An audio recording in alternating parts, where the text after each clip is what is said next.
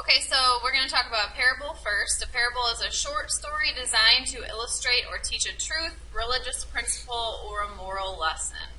Everybody hopefully knows what a moral is. If you've ever heard somebody say the moral of the story is, you should always lock the door behind you. That's what we mean when we say a moral lesson.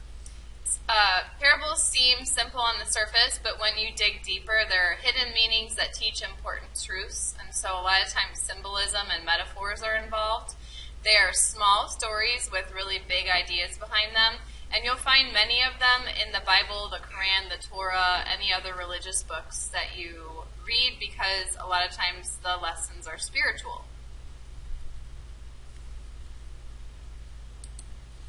Alright, so the characteristics are pretty simple. One, it's a narrative, so it's a story.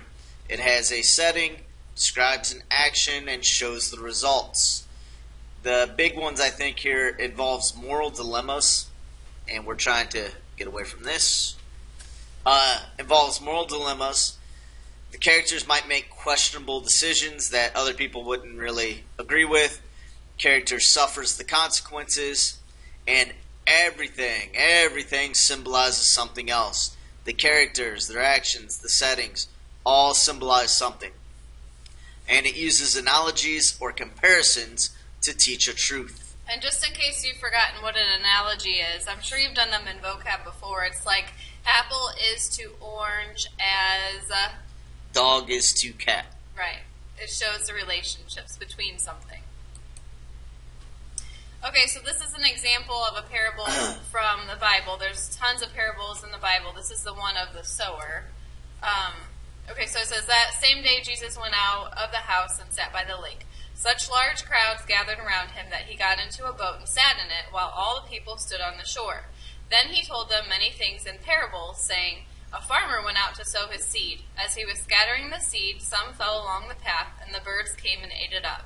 Some fell on rocky places where it did not have much soil. It sprang up quickly because the soil was shallow. But when the sun came up, the plants were scorched, and they were withered because they had no root. Other seed fell among the thorns, which grew up and choked the plants. Still other seed fell on good soil, where it produced a crop, 100, 60, or 30 times what was sown. Whoever has ears, let them hear. So this next picture shows, or illustrates, I guess, what that parable is saying. And so you can talk about what this particular parable might symbolize by talking about, let's say, your faith, your religious faith. If your faith is just kind of thrown around on the path, then it's going to get eaten up quickly. If your faith is not, if it doesn't have strong, deep roots, then it can be, what do you say? What do you do with a weed? Torn out. Torn out. Yeah, torn out easily. And then obviously you don't want your faith to be shadowed by thorns. But if your faith is growing on good soil, then it will stay. Alright, so waves in the ocean. Alright, this is another one. Where was this one from? This is just from a website that has a bunch of parables, but Mitch Albom is a famous author. And this one, you could probably argue that it has a spiritual undertone to it, but this is more of just teaching a moral lesson. So I guess you could call it a secular parable. Alright, so a little wave was bobbing along in the ocean, having a grand old time. He's enjoying the wind and the fresh air until he notices the other waves in front of him, crashing against the shore. My God, this is terrible, the wave says. Look what's going to happen to me. Then along comes another wave. It sees the first wave looking grim, and it says to him, why do you look so sad? The first wave says, you don't understand. We're all going to crash. All of us waves are going to be nothing. Isn't this terrible? The second wave says, no, you don't understand. You're not a wave. You're part of the ocean.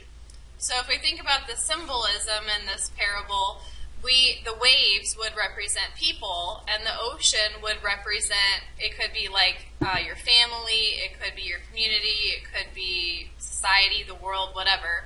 But it's just talking about how no man is an island, and we all work together so that nobody is swallowed up. It's the big picture, not your individual self. Okay, and then this one is from the book called the Torah, which is the... I believe the holy book of Judaism. the Jewish faith. So here we go. The essence of the Torah. The parable tells the story of a man who journeys from the mountains to the city. In the mountains, the man grows wheat and eats it raw.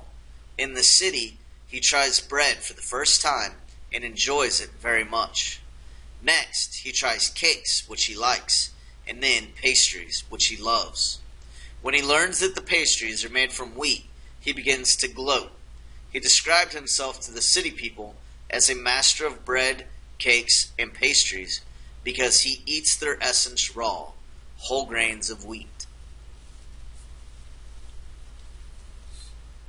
Okay, so in this parable, wheat, bread, cakes, and pastries symbolize 4 different levels of religious knowledge, and specifically knowledge of the religious book, the Torah. So, symbolically speaking, wheat is the simplest level of faith. At this level, one knows the stories and the laws in the Torah, just basic understanding. The bread, cakes, and pastries represent the 3 higher stages of understanding. Bread represents moral understanding, cakes represent spiritual understanding, and pastries symbolize mystical understanding, the highest level at which readers of the Torah feel a close understanding of God's presence. Now you can go through each of the different religious books and find parables. We found one from the Quran. There are Buddhist parables also, but they were really long and I didn't know how to fit them onto the slides. So if there's a particular parable if there's or a religion out there, there's probably a parable from that religion. So you can look and find them and explore. Yep, have fun. Alright, so then we have tall tales. Tall tales are exaggerated, unreliable stories.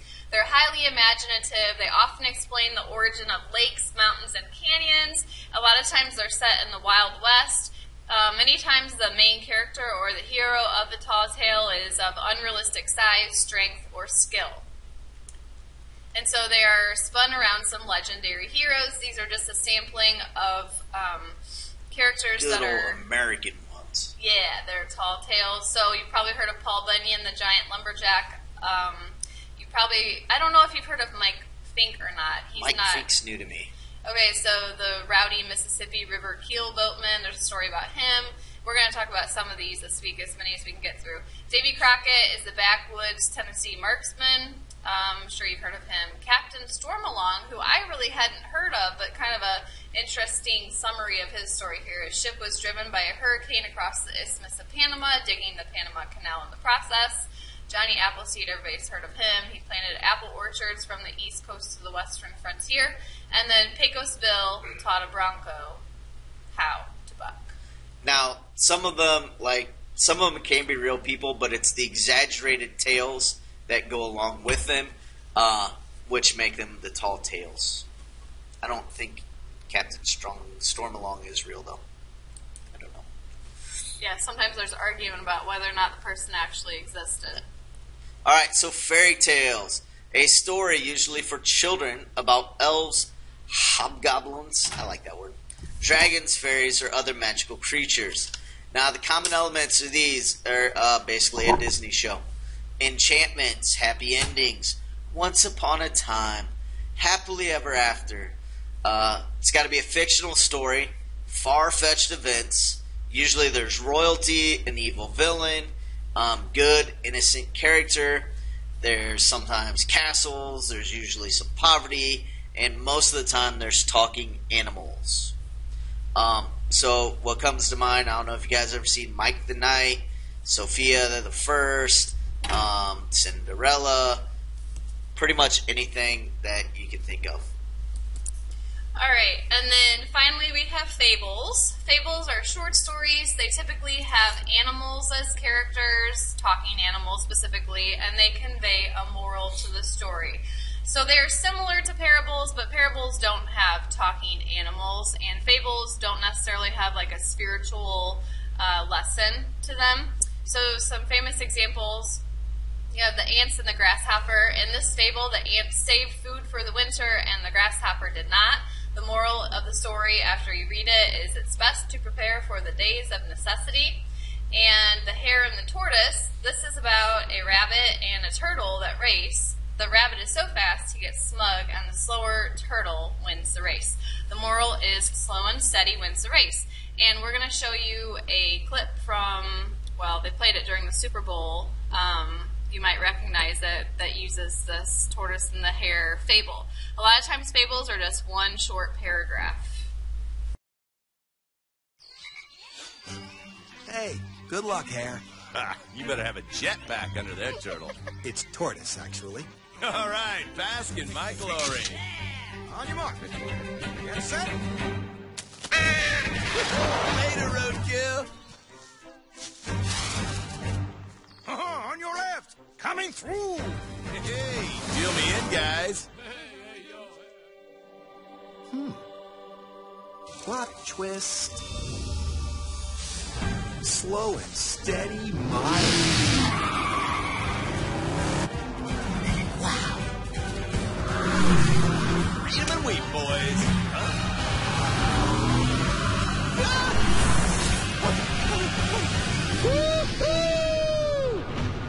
Who's your turtle? Introducing the hair-raising power and performance of the Mercedes-AMG GT. It's no fairy tale. Okay, we just wanted to show that's a quick little, technically that is a fable. And at the end they say, not a fairy tale. And they're right, it's not a fairy tale. It is a fable because it has that moral lesson. Alright, we're going to go ahead and wrap it up. Make sure you complete all your notes.